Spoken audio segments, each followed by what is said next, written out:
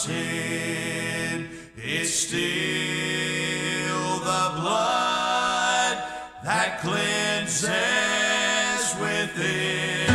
From the highest star in heaven to the depths of the sea, it is still the blood of Jesus that brings victory to me. From the highest star in heaven to the depths of the sea, it is still the blood of Jesus that brings victory to me.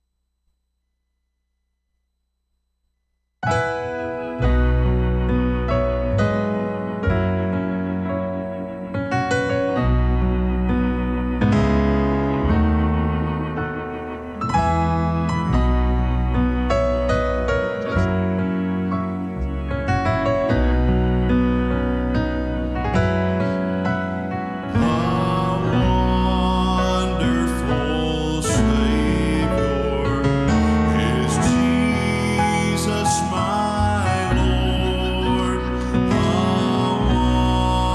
Wonderful Savior to me. Welcome our internet audience to our evening service tonight. Glad you could join us. We're going to have prayer, and then Brother Jared's going to lead us in a congregational, and we certainly do hope that you'll follow along with the songs and with the preaching. If you have your Bibles, go ahead and get those out and ready for service tonight. Let's go to the Lord in prayer, and then Brother Jared's going to lead us in a song. Our gracious Father, thank you and bless you for being so kind to us. You are faithful, even when we are faithless, and our faith is just as small as a grain of mustard seed. You still move mountains. We're thankful that you loved us enough to send Jesus to die for us. Thank you for the empty tomb. Thank you for the old rugged cross. And thank you for the hope of heaven. Lord, we pray for those who might be sick in our church family. We pray for those who have lost jobs and need a job. We pray for those who may be foreseeing foreclosure. We thank you, Lord, for those who have recently been awarded jobs and gotten things settled in their lives. And we pray for our president. We pray for our national leaders. We pray for the upcoming election, that your will would be done. We pray for the peace of Jerusalem. We pray for our missionaries around the world that we support, and those maybe we don't know personally, but they're doing the work of God. And we pray, Lord, that lost people will come to find you as Savior before your soon return. And Lord, we ask that you would bless those who work in our hospitals, medical offices, those who are serving us as policemen and officers. Give them protection and security. And Lord, we ask that you bless our folks who work on the ambulances and emergency people. God, we just need your blessing. We need you. Now bless this service tonight that you'd get the glory. And we're going to thank you for all that you do and ask for your continued grace in Jesus' name. Amen. All right, everybody that's here tonight, grab your hymn book, turn to page number 130. I never shall forget the day. Go ahead and stand and sing with us this evening. If you're there at your house, make sure you know, if you know the song, sing with us there.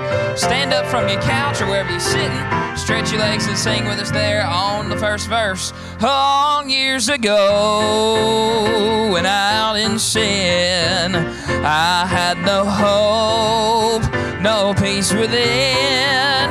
Down on my knees in agony, I prayed to Jesus and he gladly set me free.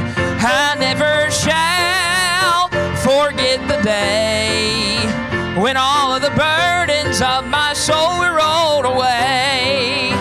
It made me happy, glad and free. I'm singing, shouting, for he's everything to me. Now I can feel Him by my side, my feeble steps He comes to guide. When trials come, He comforts me. Through faith in Him or sin, I'll have the victory. I never shall forget the day when all the burdens of my soul were rolled away. It made me happy, glad and free.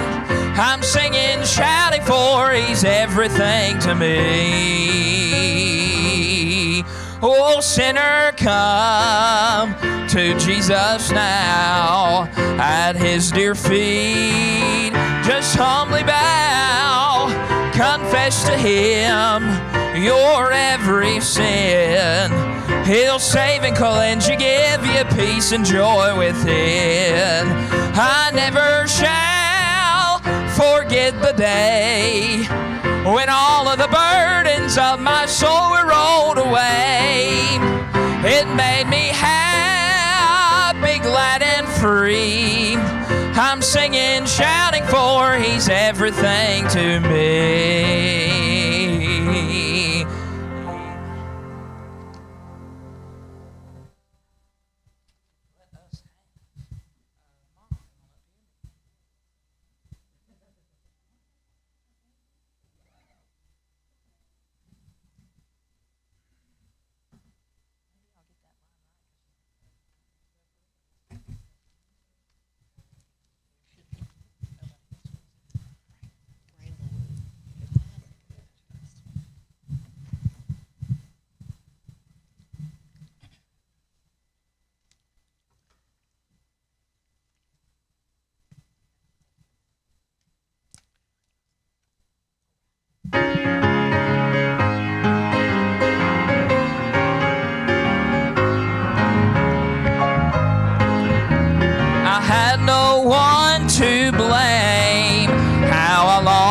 To hide my face, I was so ashamed for all the wrongs I'd done, and I knew I had to pay. I was bound to face hell's flames. I'd be there today, my friends, but by the blood, but for the blood shed on Calvary's tree. But for the blood, there'd be no hope for you and me. For all my righteousness is filthy rags, and that's all I'd ever be. But for the blood that cleansed and set me free. And even now I get so low, you know, the devil, he lets me know I'm so undeserving, I'm unworthy of God's love. And oh yes, I know it's true, but here I am with the chosen few. I can stand here today, yes, I'm saved, but by the blood, but for the blood shed on Calvary's tree.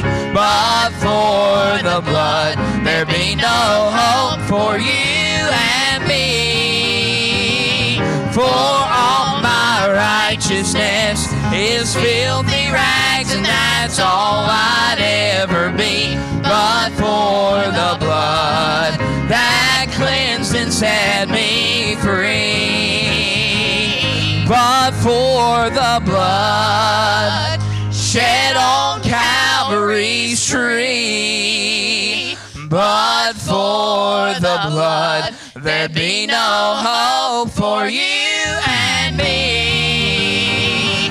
For all my righteousness is filthy rags, and that's all I'd ever be. But for the blood that cleansed and set me free.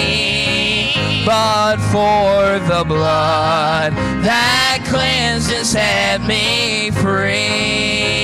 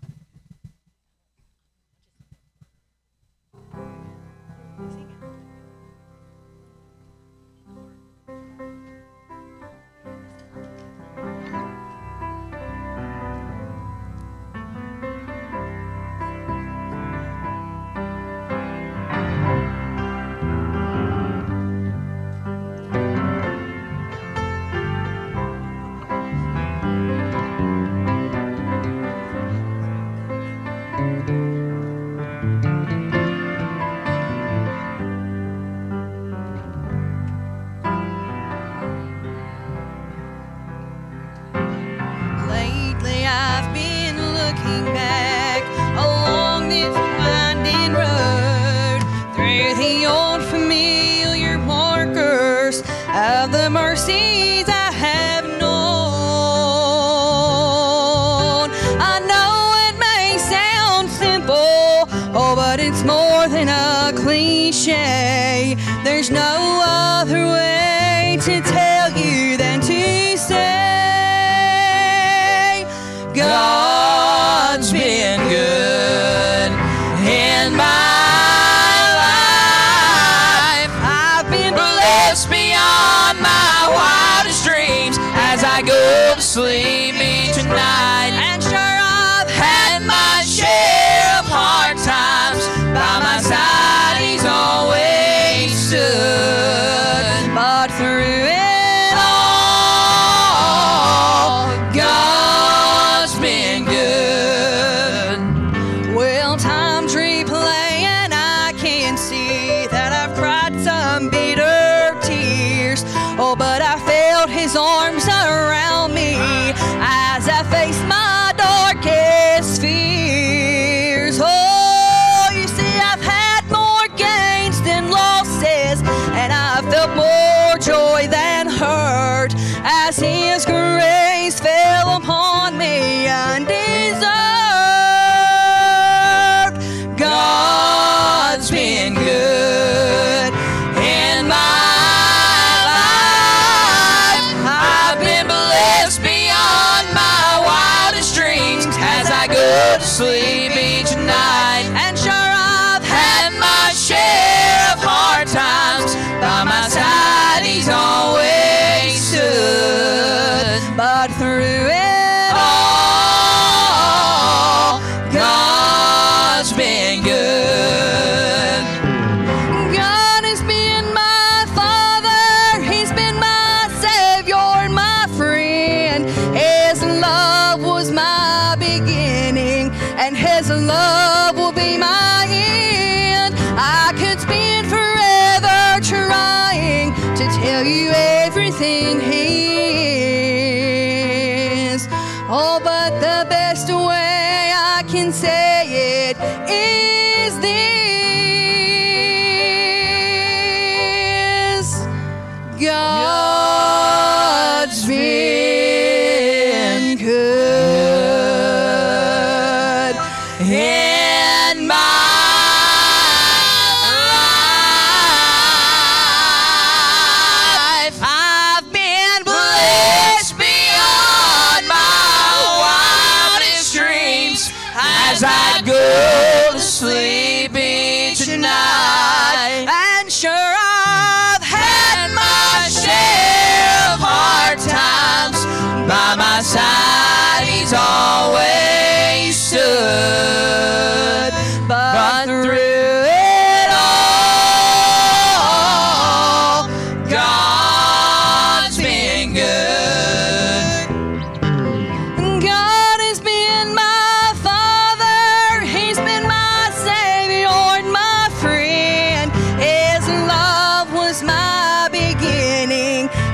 says love will be my end. I could spend forever trying to tell you everything he is. Oh, but the best way I can say it is this: God's been good in my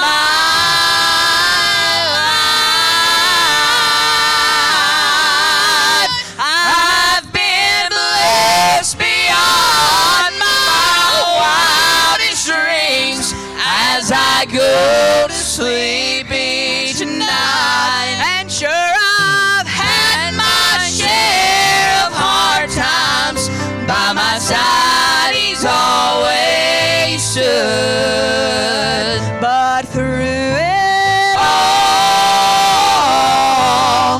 God's been good. And sure, I've had my share of hard times.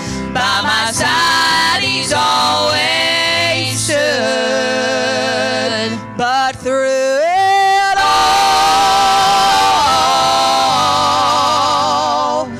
God's been good.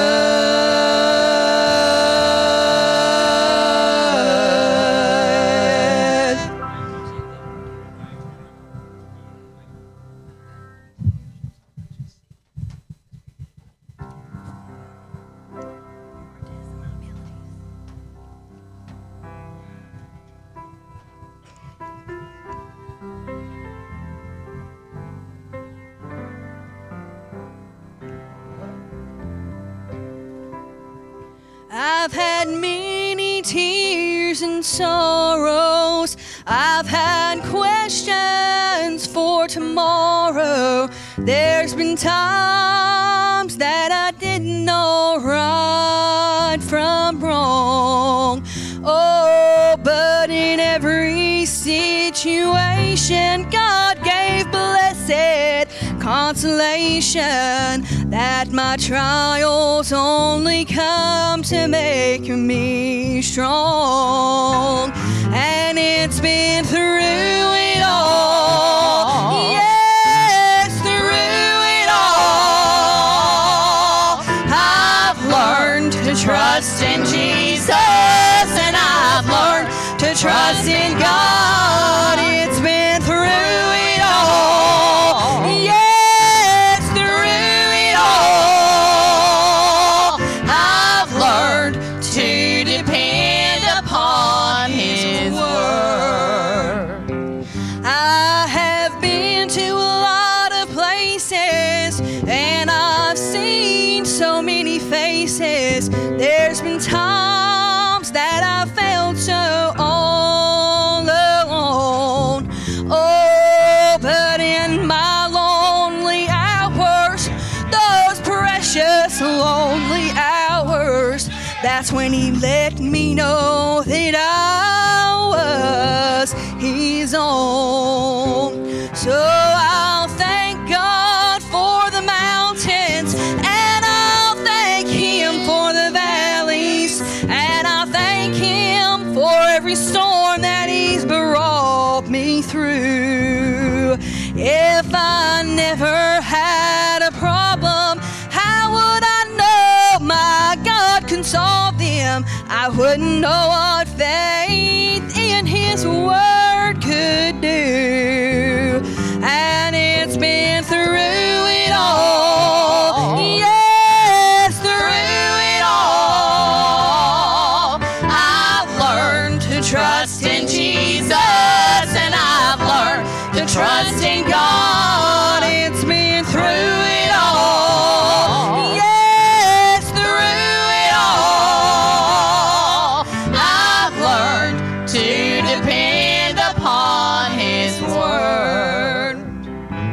I have been to a lot of places, and I've seen so many faces. There's been times that I felt so all alone.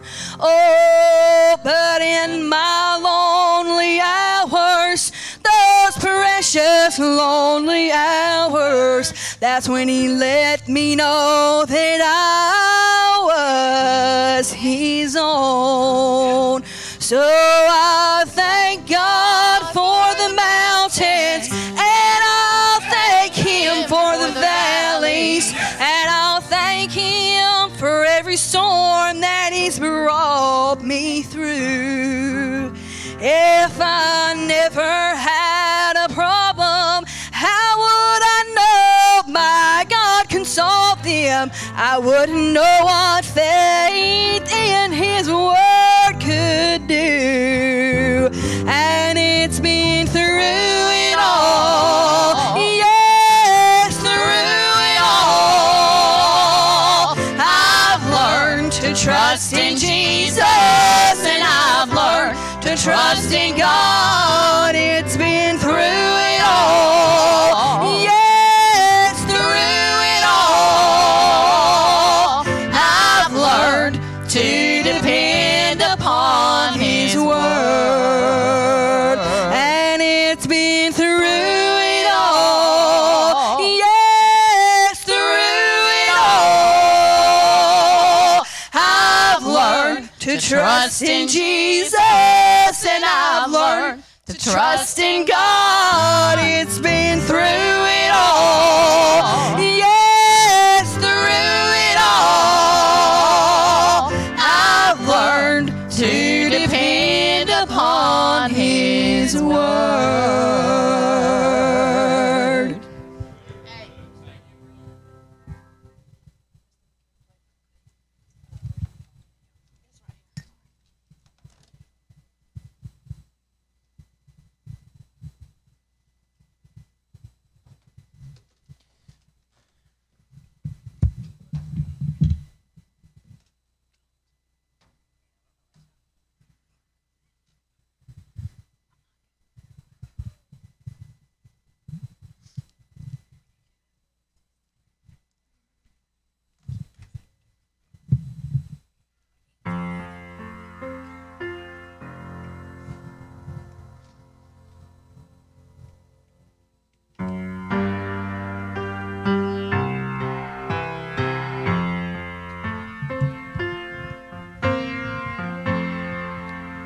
If you asked me, are there reasons I shouldn't be saved, I'd say there's plenty.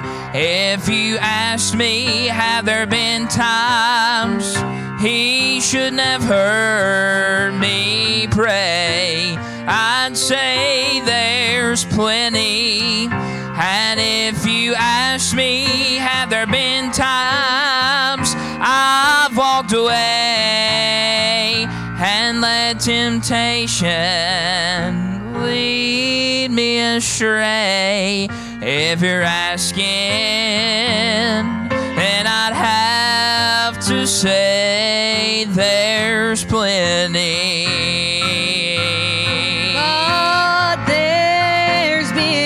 Plenty of times He's picked me up and wiped my tears away. And there's been plenty of times He gently reminds me my sins have been washed away. And there's been plenty of times that I failed the Lord, but He has yet to ever fail me. So if you're asking if He's been faithful, then I'd say plenty. If you ask me, have I been through any valleys, I'd say there's been plenty. And if you ask me, have I been through any hard times, I'd have to say there's been plenty. And if you ask me, have I had friends friends and family walk off and betray me. If you're asking, then I'd have to say there's plenty. But there's been plenty of times He's picked me up and wiped my tears away. And there's been plenty of times He gently reminds me my sins have been washed away. And there's been plenty of times that I failed the Lord, but He has yet to ever fail me. So if you're asking if He's been faithful, then I'd say plenty. But there's been plenty of times He's picked me up and wiped my tears away. And there's been plenty of times He gently reminds me my sins have been washed away.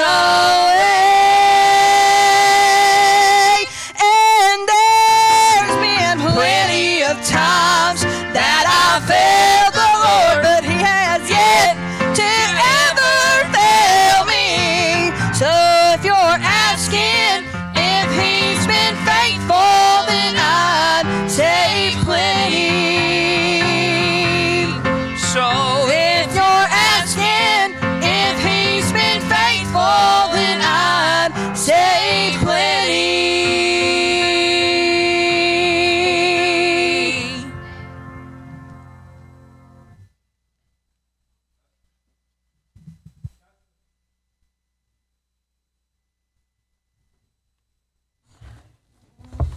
Thank you for the good music tonight. Appreciate that. Thank you, folks, for using your talents for the Lord. Thank you. Appreciate that. We have several preacher men in our church. One of the young men, Brother Justin Poitras, is here with us tonight. I've asked him to come and preach God's Word for us. Those of you watching by Facebook, you'll recognize this man as part of our church family here. We appreciate him. And you just open your Bibles and get ready for God to bring you something from His Word. Justin Poitras.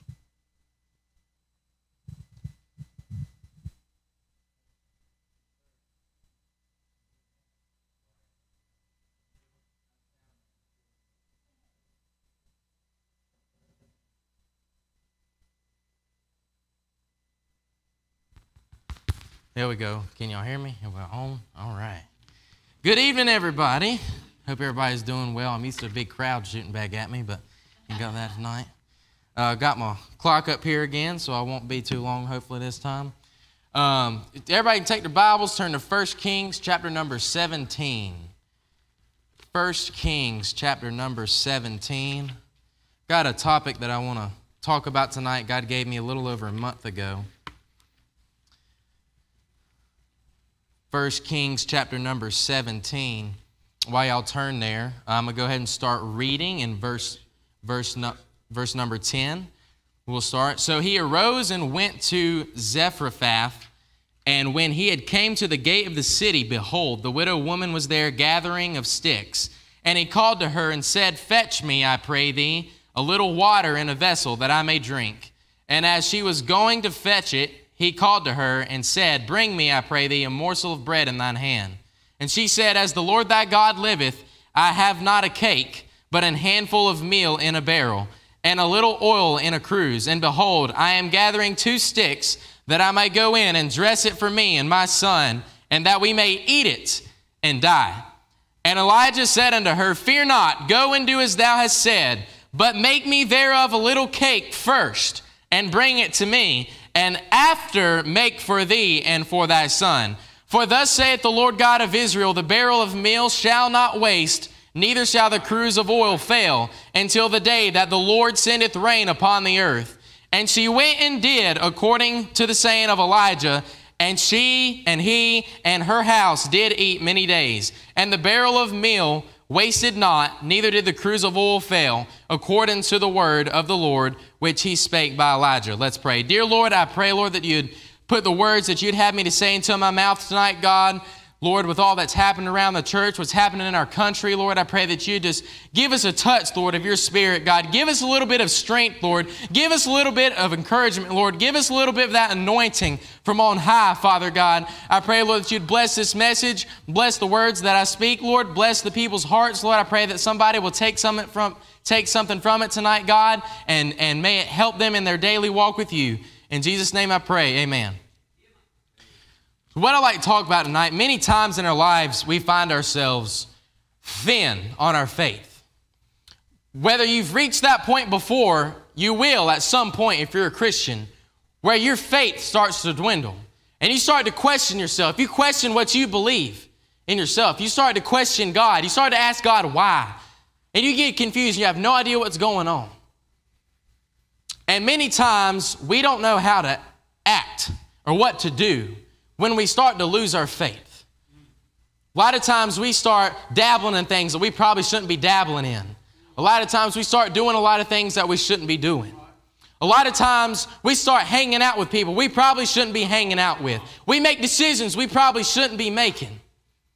What I want to talk about tonight is being faithful with little faith. When you're low on faith, when there ain't much left inside of you to keep going, when you ain't sure what you're running on, nothing but steams, continue to be faithful. I want to talk about being faithful on a little bit of faith. In this story, I want to look back real quick, starting in verse number 10, and it says, So he arose and went to Zarephath, and when he came to the gate, to the gate of the city, behold, the widow woman was gathering of sticks, and he called to her and said, Fetch me, I pray thee, a little water in a vessel, that I may drink. And as she was going to fetch it, he called to her and said, Bring me, I pray thee, a morsel of bread in thine hand. And she said, As the Lord thy God liveth, I have not a cake, but a handful of meal in a barrel, and a little oil in a cruse. And behold, I am gathering 2 sticks, that I may go in and dress it for me and my son, and that we may eat it and die. The first thing I'd like to talk about tonight is her position. This lady had reached a point where she had given up.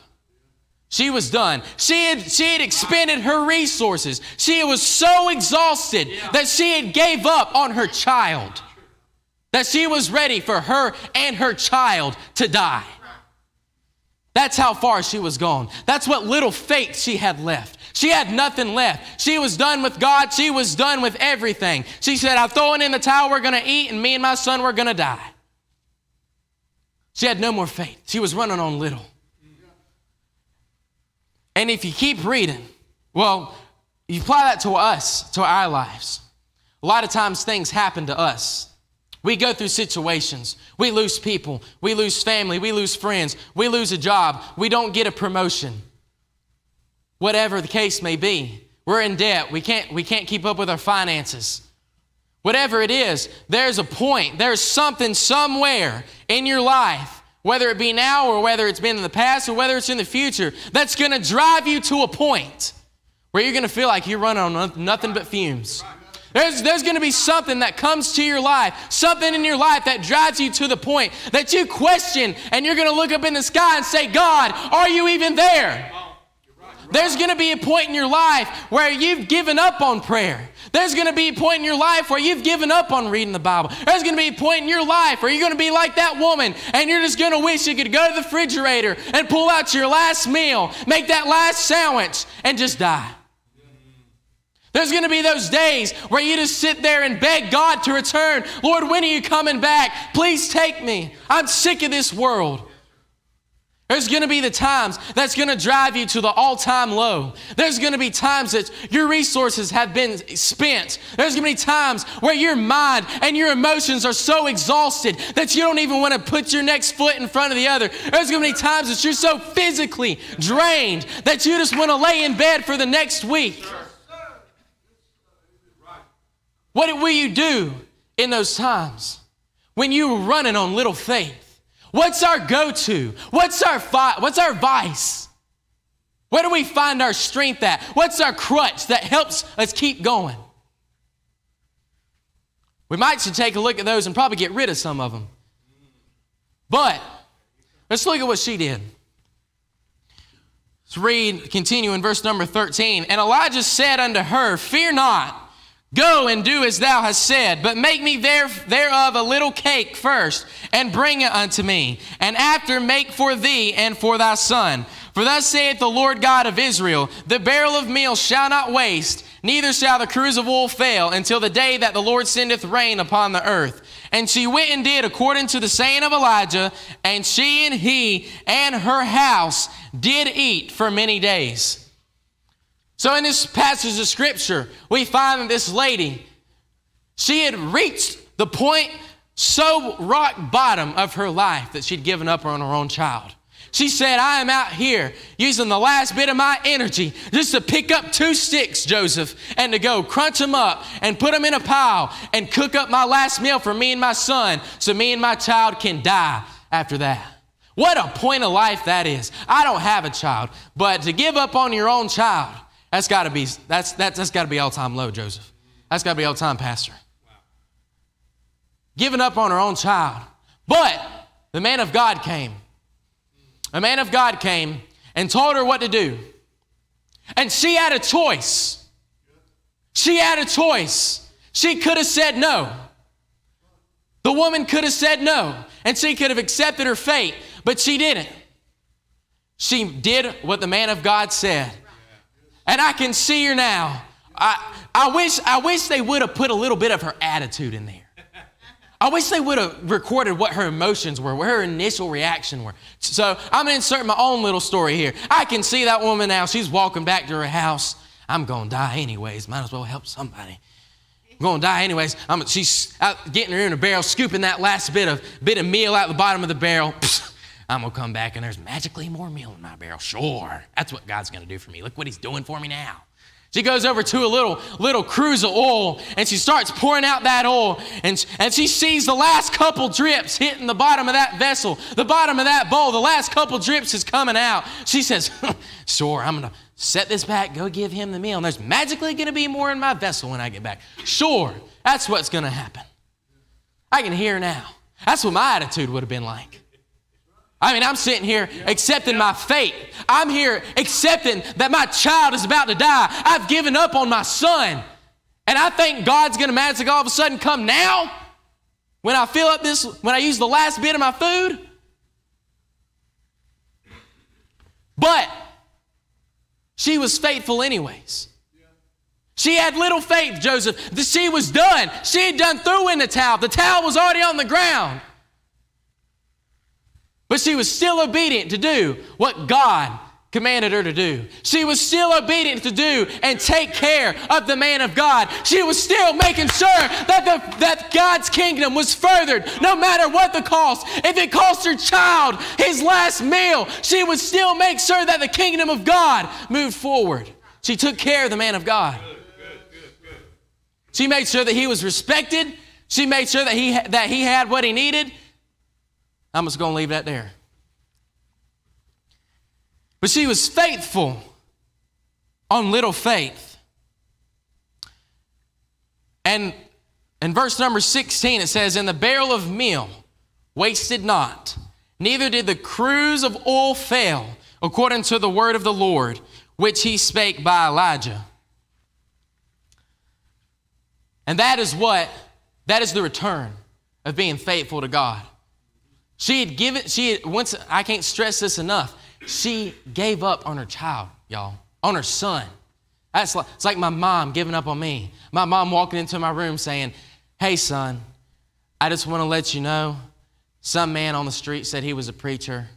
I gave him our last bit of food. You're not going to eat ever again. We're probably going to die. Just figured I'd let you know that. But, yeah, and turns around and walks out of my room. Some crazy man on the road asked for our food. My mom gave it away. She had reached that point, right? And she was still faithful to do what God told her to do because she wanted to further the kingdom of God. And look what God did. Not only what was she able to feed her and her family from there on out with what God kept reproducing, but because she chose to participate in furthering the kingdom of God, she also had the privilege of continuing to provide for the man of God. She was able to still give the man of God food. She was able to still give the man of God oil and keep him from going hungry. So because she chose God with the last bit of what she had. It was an investment, and God returned, and she was able to keep investing in the kingdom of God, and she was able to keep going for the kingdom of God. Right. The story doesn't end there. We keep reading, verse number 17, and it says, "And it came to pass after these things that the son of the woman, the mistress of the house, fell sick. And his sickness was so sore, and there was no breath left in him. And she said unto Elijah, What have I to do with thee, O thou man of God? Art thou come unto me to call my sin to remembrance, and to slay my son?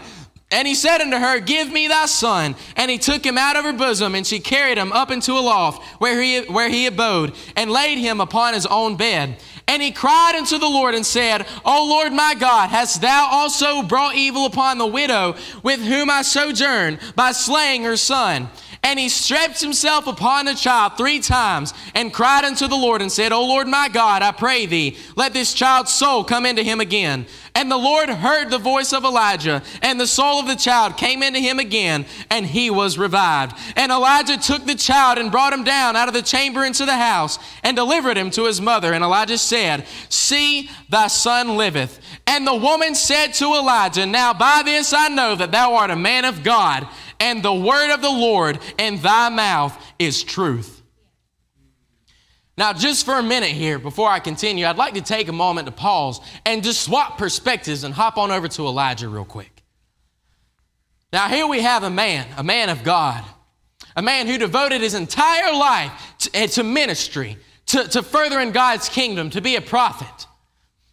Now, this man has been through so much already. He'd been living by the river, living in caves and mountains, hiding. And now here he is. That just imagine just earlier in the text being Elijah, and you have a man. She's probably crying, picking up 2 sticks on the ground, and there you are watching her as she's shedding tears for some reason. And you say, "Ma'am, will you please go fetch me a cup of water? I'm thirsty." And as she starts to walk away to do whatever you ask her to do, "Can you give me some meal too? I'm kind of hungry. You got anything to eat?"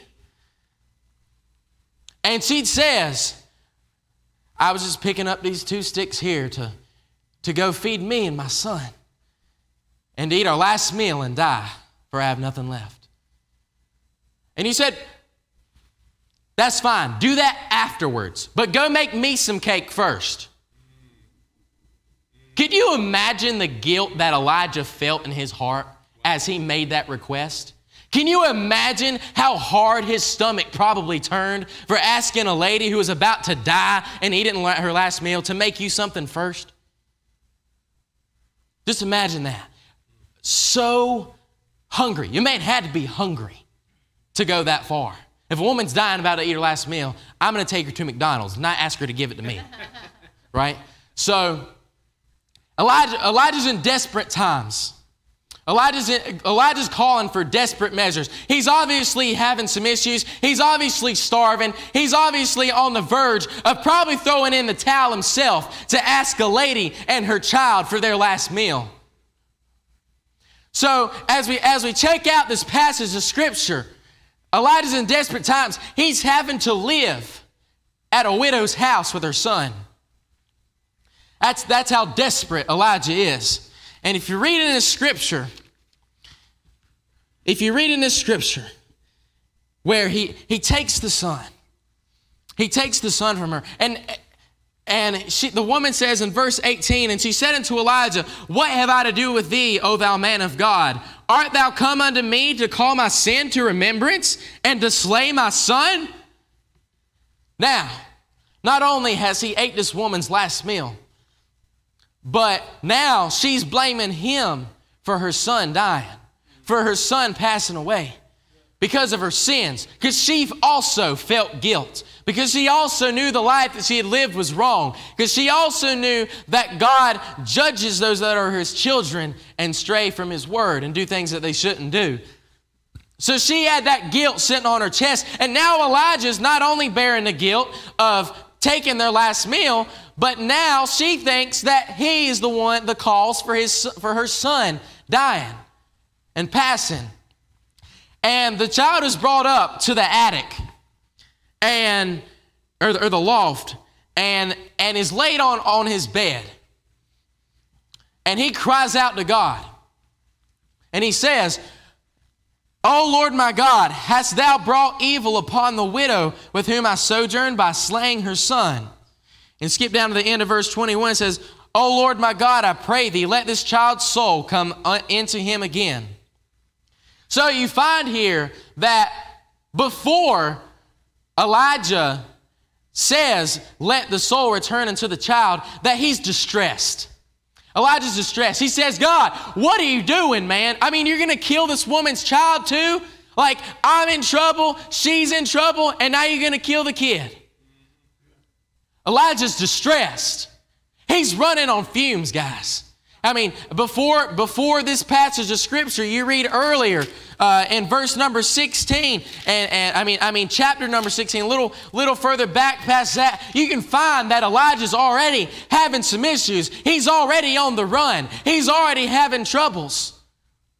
He's starving. And now the woman blames him for his son. He looks up to the sky and says, "God, what are you doing? I've given my whole life to you. God, I've dedicated my ministry to you. I've dedicated everything I have to you. I'm starving for you. What are you doing?"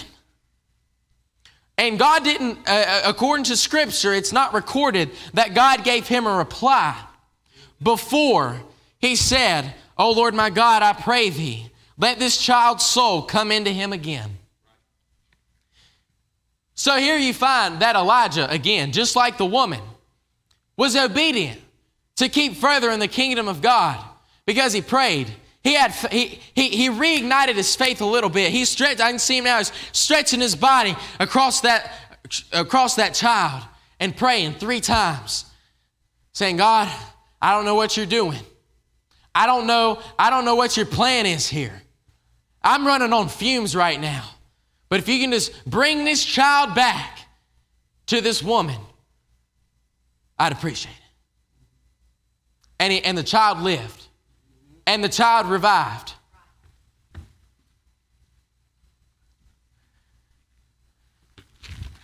And the woman said, in the very, very last verse, the woman said to Elijah, "Now by this I know that thou art a man of God, and that the word of the Lord is in thy mouth, that the word of the Lord in thy mouth is true." Is truth. To kind of sum it up, and then I'm going to go back and touch on a couple of things.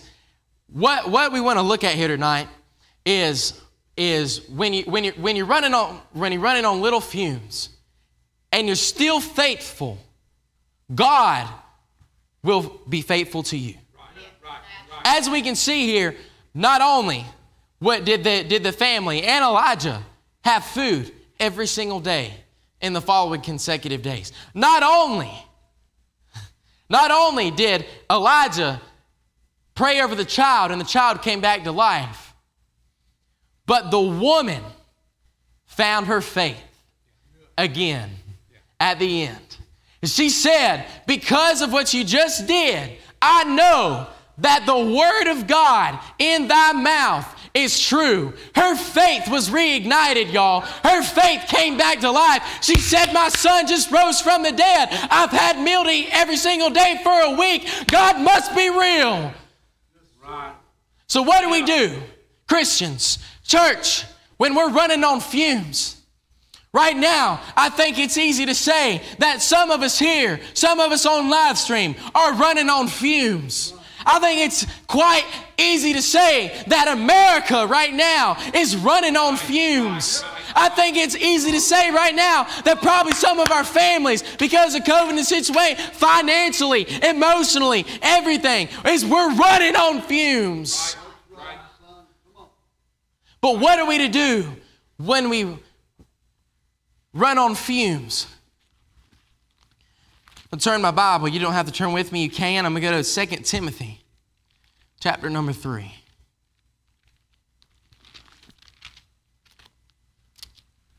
Paul wrote this to Timothy. Starting in verse number 15, chapter number 3, and it says, "And that from a child thou hast known the holy scriptures, which are able to make thee wise unto salvation through faith which is in Christ Jesus. All scripture is given by inspiration of God, and is profitable for doctrine, for reproof, for correction, for instruction in righteousness, that the man of God may be perfect, thoroughly furnished unto all good works."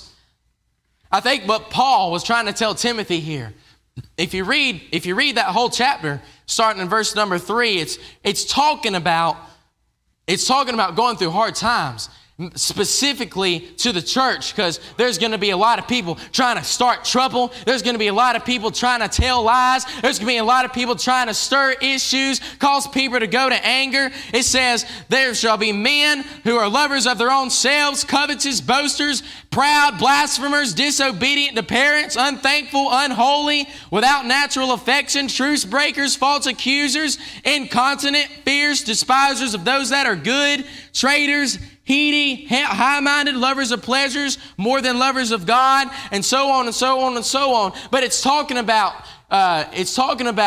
people coming in the church and starting trouble. People who are false. People who aren't real Christians. People who put on a front face. And Paul said in number 14, "But continue thou in the things which thou hast learned, and hast been assured of, knowing of whom thou hast learned them." And then it says, 15 and 16, the Word of God. Stay in the Word of God. Read. Stay in communication with the Lord. Stand still. Pray. Seek faith. Have faith. And man, I feel like a lot of times we paint this false illusion that faith is something that magically happens to us when we get saved. Faith is a choice. Having faith in something, faith is the substance of things hoped for and the evidence of things not seen. So what does that mean? That means if I'm waiting on Trevor to show up for dinner because he told me he was going to be there, I either choose to have faith in him or I choose not to have faith in him. When you're going through a hard time, Christians, when you don't know to turn right or left and there ain't nothing but fog around you and you are at the bottom of the pit, you have two choices. One, you can either choose to have faith in God, or two, you can choose not to have faith in God. You can choose whether you want to open this Bible at least for an hour of every day, or you can choose to leave it sitting on the shelf. You can choose whether you want to get down on your knees and pray to God like Elijah did over that boy, or you can choose to say, "No, he's dead. Dig a grave and throw him in the hole." You have a choice.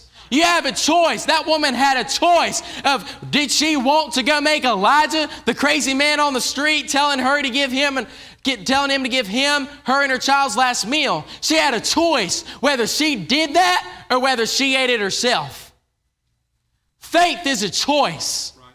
So, Christians, right now, we have a choice. We have a choice. And we're either going to choose to continue to continue to further the kingdom of God, or we will choose to cower to the world, and we will choose to stand down and be silent. I know me. As for me and myself, I will stand. I will not be silent. I will not cower to the world. I will not listen to the world and its ways. If they try to threaten my freedom and my religion, I will have a foot on the ground, Brother Joseph. When the doors are open, I will be here, in that sound room, in a pew, or on stage. If the door is open to serve God, I will take it. But how many times, church, do we find ourselves in those bottomless pits, running on little faith, and we just throw in the towel? Or we find a vice. We find a little smoke, or a little drink, just to carry us through. Or maybe we find us a little significant other that we put our faith in. Faith ain't meant to be in humans, guys. Faith ain't meant to be in your family. Faith ain't meant to be in nobody, because anybody can turn your back. If you just keep your eyes focused, pointed, and walking towards Jesus, you will be fine.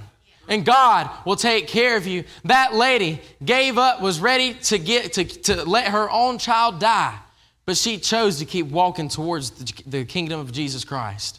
She chose to give her last meal to the man of God, to maybe get him to the next place.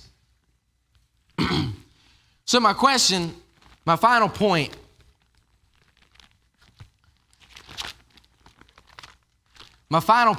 turning back to where I was at, I didn't bookmark it.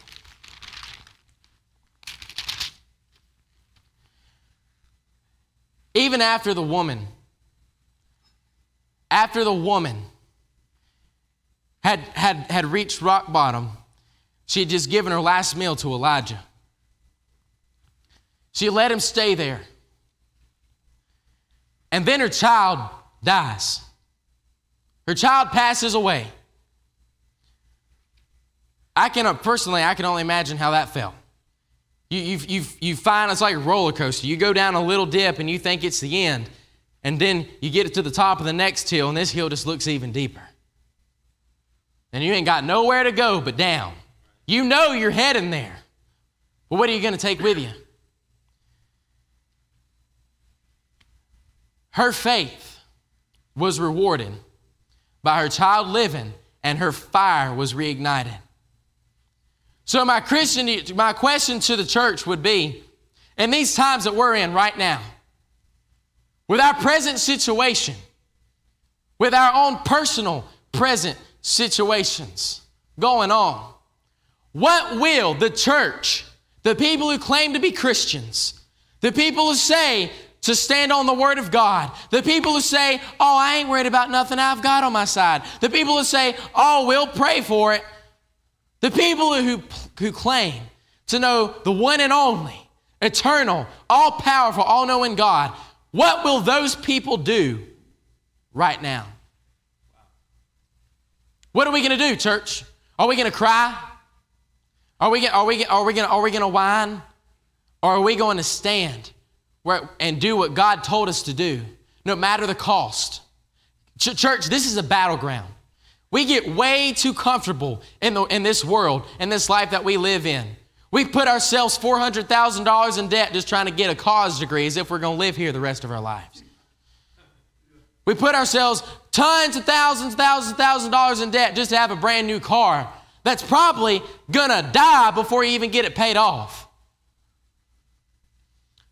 So, church, this world is temporary. This world is not your home. I don't know about y'all, but I'm just a visitor here, y'all. This life is just a blink of an eye in all of eternity. I am just a stranger passing through. My home is on the other side. I'm heading there. So I don't know about you, church, but for now, in this very temporal world we live in, I think I'll just stick with the good stuff. I think I'll take this book. I think I'll stay in it, and I think I'll just do what it says. I think I'll stay on my knees and listen to what God says and follow wherever He tells me to go. I think I'll find myself on an altar sometimes and repent of the sins I've committed against my God. I think I'll come to this altar and lift my needs up to Him. The Bible says to cast your cares upon Him, for He careth for you. I think I'll stick to the old stuff. I think I'll stand behind my pastor and support his decision, because it's his job to listen to God for this church, not mine. I think I'll keep doing what God has called me to do. What will the church of God do? I want to be like that church in California who's paying a $5,000 fine every week just to have service. Where's the churches that'll do that? give up $5,000, take up an offering for $5,000 just so they can be in the house of God on Sunday. Half of us won't pay our tithes right now.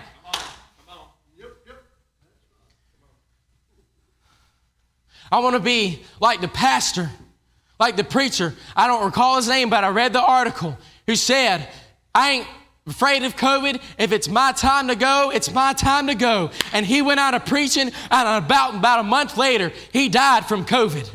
Hey, I'll tell you right now, if it's my time to go, it's my time to go. But I'm going to be exactly where God told me to be. And that should be all of our choices. That should be every Christian who says God is number one in my life, that I will depend on God for everything, that I will depend on God for my health, my financial stability, for everything that you need. Those of us that say we depend on God for those things, where's your faith at? We should all be standing on this word. We should all be looking to God, not government, not the mayor, not the president, not Joe Biden, not Donald Trump, not Roy Cooper, not Dan Forrest, not our parents, not our friends. We should all be looking at God. Right.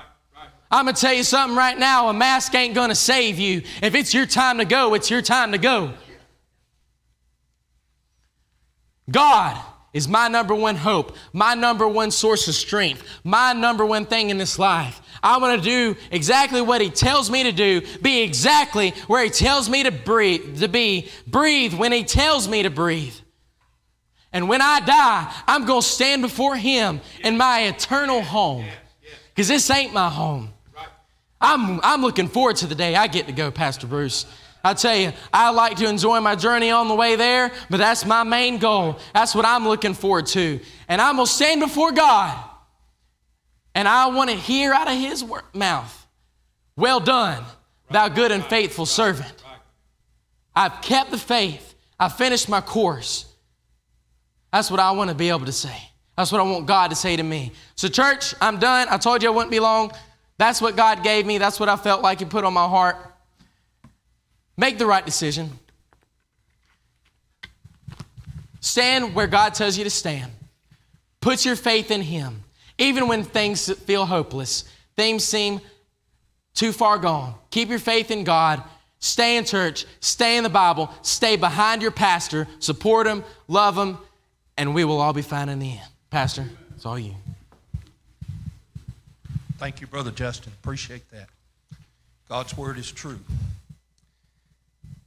Through all that the lady went through, she obeyed, but somewhere in her heart, she couldn't help quite totally trust what she'd been told. But then, as Brother Justin pointed out, she finally, at the end of that account, said, everything you've been saying is true, preacher. You were right.